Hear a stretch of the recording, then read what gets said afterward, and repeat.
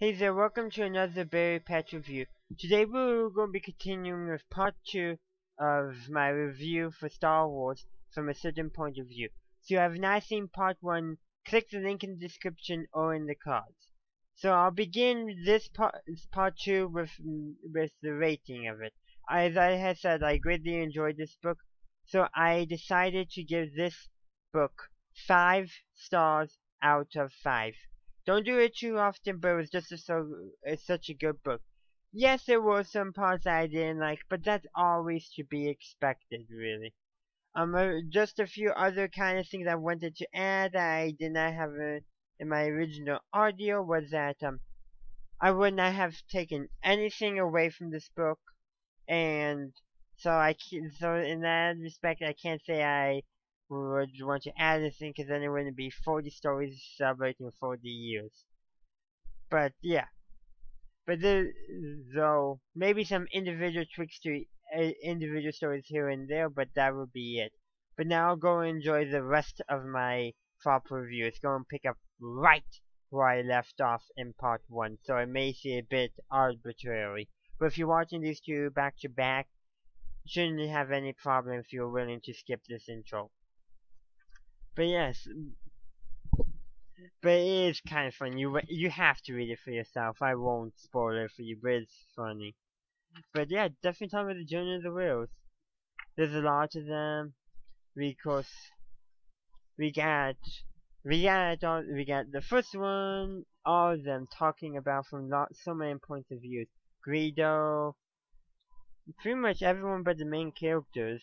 Yeah, some kind of funny ones. Oh yeah, there's a couple written like as reports. Those were fun. Let me turn to one of them. The one titled "The Incident Report." Yeah. Oh yeah, an incident report by Mallory Ochtburg. So this one's is from the point of view of Admiral Marty, I believe. Yeah, Admiral Marty, and he's essentially writing a report or a PR report kind of thing, a complaint on Darth Vader force choking him. And it is like so funny, but it is kind of funny, but at the same time not. It's kind of nice. It is interesting to see for sure, like how sorry, and how Admiral Martin here is saying, like, I'm not the problem, Vader's the problem, I'm no big nigga. Vader's the one who's shoving his force religion down my throat. It's like, it's quite interesting to see. So almost like makes him think he is biased against the force because how strong he says he's not.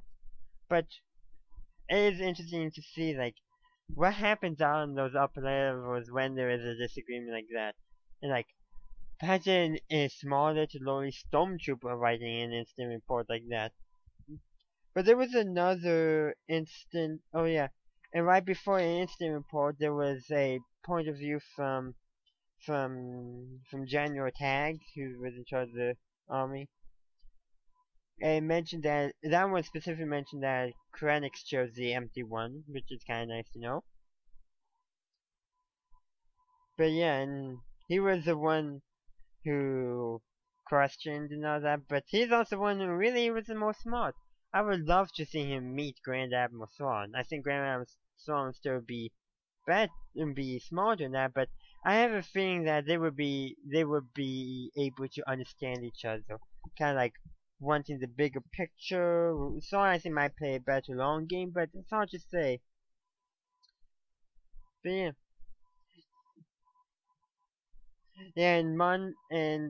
This book review is between fully operational and instant report reviews attack not only questions the Death Star as a whole, but he questioned why the Senate needed to be dissolved. Like, he literally had this, like, he wanted the Senate to be dissolved, but he didn't at the same time. It's quite interesting. Maybe, so yeah. There's lots of them in here.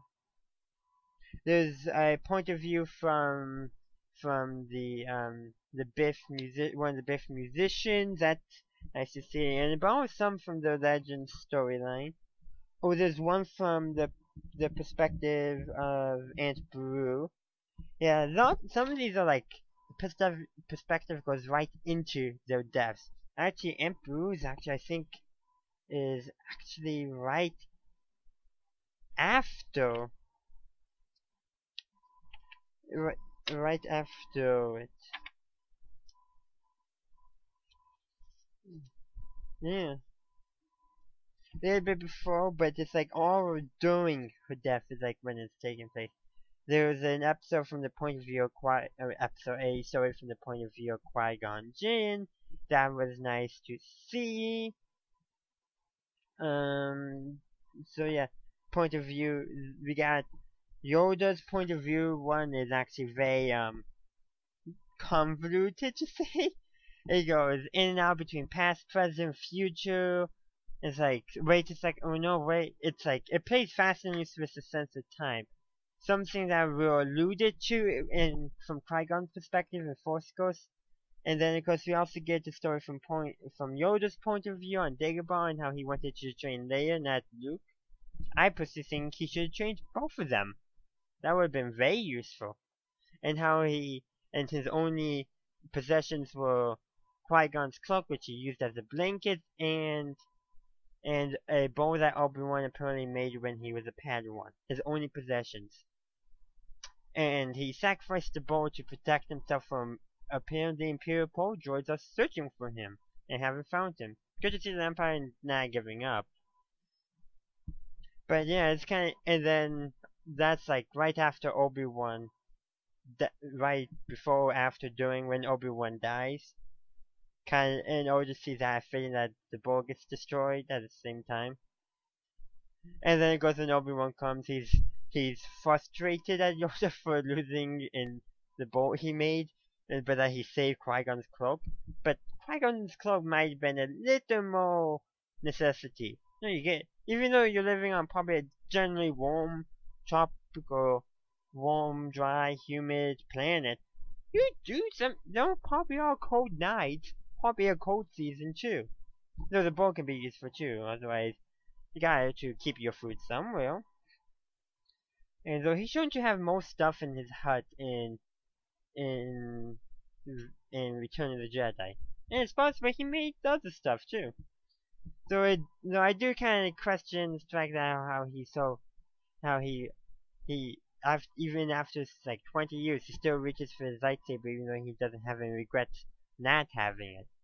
Kind of like, do we want him to be like regular Jedi always go for lightsaber, or do we want him to be more force oriented? And honestly, I don't know, but it's kind of good to see in a way, see that. But oh man, if I could go on and on about this, I'm all, I'm already at 20 minutes long for a video, and it's actually and 29 minutes long for me. It's probably gonna be divided in half for you, because unlike one video of mine where the review was unable to be uploaded because it was too long, this one I will be splitting into two parts if it is too long, unlike that one which I just recorded a short temporary video for, which is essentially the main video for. But that's not what I'm planning on to do for this one. This one I actually want to record it and have it out. Probably two parts because of its length, but that's regardless. But yeah, there's so many good stories from the perspective of stormtroopers who were under stormtroopers under the influence. There was actually one from the perspective of an Imperial soldier who was guarding Princess Leia. I believe that, yeah, it was yeah, it was called Change of Heart by Elizabeth Green, and literally it talks about him, well, it could be her. I think it does refer to him, but not quite sure. But yeah, I just presumed T for some reason. Don't know why. Just to as an opposite, to Princess Leia. That seems like how it was written. But opposite but similar somehow. I honestly don't know. Actually, pretty broad. It's like I'm just gonna use he because I didn't see anything indicating this stormtrooper's gender. But yeah, he he watched guarded Princess Leia, watch her get tortured by Vader, watch Tarkin question her on the Death Star in the fire control room where he orders the Death Star to be fired at the other one, and apparently this stormtrooper could tell that Leia was lying about it when she said that the base was on Dantooine. It was like, and he was like, so, like, while not showing her in his head, was like, how could you possibly not know she was lying? It's hard to say. And then this one I may be reviewing a bit more, but it's just kind of neat. And apparently the stormtrooper thinks that nobody saw it, as I said. And then he's questioning whether or not he should say something. Is he being tested, kind of thing? And he questioned what was gained by speaking out. Will show your perception about untapped potential as interrogator. Also, and things like that, almost like questioning and ends up not doing it. And the reason revealed in here why he did not is because if he was in Princess Leia's place, he would do the exact same thing that she did. And so essentially, he became a rebel without just by not telling the Empire that Princess Leia was lying. And he probably ended up dying when the Death Star got destroyed. Just think about that. Of those who knew what happened, how, especially among the lower ranks, how many of them just were ended switching sides but were unable to get off the Death Star before its destruction. Just makes you think. And there was one that was apparently the Death Star is divided into 4 sectors for command, and information is given out on a need-to-know basis, and how so most people would never know what was going on. It's like that one revealed that those most Imperials on the station may never have knew about it. Almost makes you think that the best strategy would have been to insert commanders to take control of the Death Star and take a bunch of prisoners, disable the Super Razor, and turn it into a giant floating rubber base. Just imagine if they did that. That could be a good Star Wars fan fiction. But yeah, it's just so many stories in here.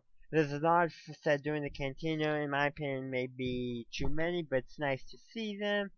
But yeah, it is a good read. I highly recommend that you read it, if you have not done so already, of course. Thank you for watching this review. If you enjoyed it, please leave a like and comment down below. What did you think of this book, Star Wars, from a certain point of view? With 40 different authors that I won't even bother naming. You can go read that for yourself. Also consider following me on social media. Links are in the description. Consider checking out any of the videos or playlists currently on screen. Also consider supporting me on Patreon. Your donations there can help improve my channel. And as always, have a good day, a good night, wherever you are. Read books and may the force be with you always.